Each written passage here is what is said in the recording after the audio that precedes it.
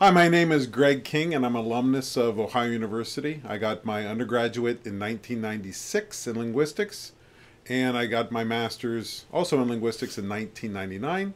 Now I teach English at Chubu University, and this is one of my students. I'm Haruka Sugiura. I'm in the English department at Chubu University, and I studied abroad at Ohio University last year for 4 months. So that's my main job for international education, is working with the study abroad groups, and we send a group to Ohio University every year for 4 months. Unfortunately, this year we couldn't send students because of the COVID problem, and Haruka has a little story to tell you.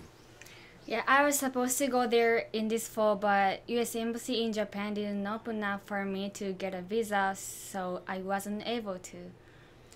So so she was planning on going on her own. She couldn't go, but do you have a visa now? Yeah, Okay, so when are you going to go? in January. So you'll see her in January. Um, there hasn't been much anything positive for us for COVID here in Japan.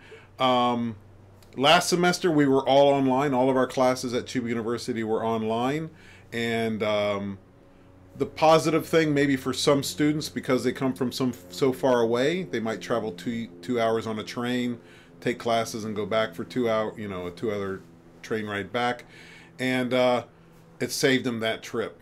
As a teacher, I guess just learning to use new technology and thinking of different ways to teach our classes. So that's really much for COVID for us. Nothing too great, and hopefully Haruka can make it to Ohio in January.